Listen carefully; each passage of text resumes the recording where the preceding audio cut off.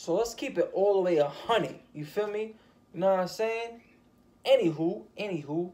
So I'm probably late on this. This been out. You know what I'm saying? This been out. So I'm late. But I'm just saying though. You know what I'm saying? With the GQ Casanova and the Casanova 2 times from Brooklyn and all that, right? So I seen mixed opinions. Some people saying like, oh nah, the GQ is the real dude. This dude is a fraud. Blah blah blah. Casanova 2 times and all that, right? Cool. The only thing with GQ Casanova, that video he did outside of Junior's and all that, my whole point is this, you know what I'm saying? He said he was running around saying he was a scammer.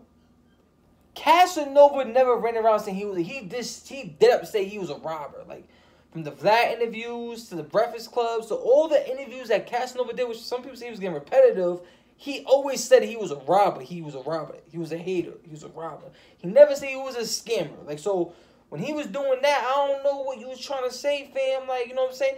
So, but you acknowledge, homie. You see, I met him, but I blew this. So, you coming off as, like, I'm not saying, see, I don't want to fall. They call it clout chasing. I hate that term, but you can say you doing that. I'm not going to say clout. You know, I'm going to say attention seeking.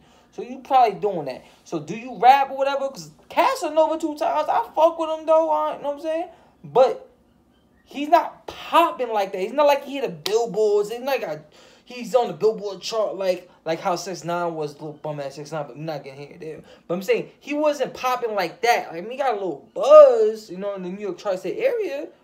But for you to be like trying to jump on his wave, like he only got a big ass wave like that. Now if you really feel a way about the name and whatever, he never said he was a scammer. So let's get that cleared up. Like, show me an interview with Casanova like, yeah, I was scamming up. No, he didn't. So anywho, so we can take that shit, throw that shit to the side. Cool and all that. But my thing is like, yo, if you feel boxer, man, I don't know, throw the fade, I don't know, you know, fight for the name. Who gives a fuck? Because at the end of the day, 2019, no one really cares. Like, you was the first Casanova. Cool. Like, I'm pretty sure there's another Casanova somewhere in the United States. I'm pretty sure. And he could be older than y'all or whatever the case may be. I don't know.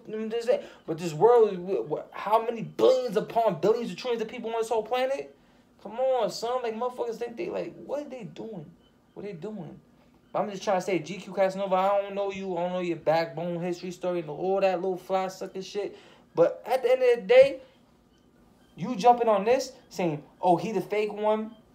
You fucked up by false claiming saying that he said he was a scammer. That's where you kind of look kind of shady.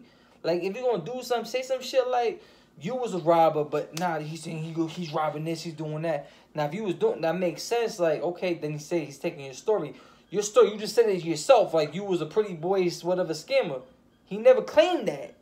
You know what I'm saying? Now you talking about the jail story. So what? Like, he a big individual. He probably would. I don't fucking know. Like, who cares? Like, fuck jail. That mentality, y'all fucking dumb anyway. Facts. Fuck that jail mentality. We ain't on that type time. But my point is, why you doing it for attention, fam? Facts. Like, come on, son. You don't say with white boys, like, yo, don't worry, I'm talking about. Just saying, yo, chill out. Chill out. Fact, chill out, fam.